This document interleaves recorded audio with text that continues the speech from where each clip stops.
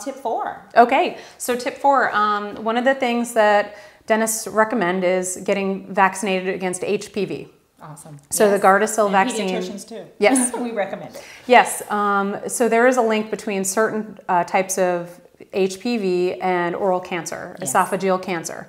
And so what people don't realize is that you could be exposed in your teens and not have this cancer show up until you're about 50. That's right. You know, so it's something that you want to protect yourself against, you know, now, so that in the future you don't have to worry about. Now that you can get a vaccine to prevent cancer, that's amazing. Absolutely. I So totally kudos. Definitely agree with that. right. And there's a celebrity, I forget his name, that came out and spoke about that. That's great. Yeah, that his oral esophageal cancer, he thinks, was linked to the HPV, vaccine. So definitely get that vaccine. Get the vaccine. Absolutely. And that's a tip that you're probably like, what? What does that have to do with my smile? What does that have to do with my oral health? There you go. It definitely has a lot to do with your oral health to develop oral esophageal cancer. Right. Yeah. Yep. You just want to protect yourself. Absolutely.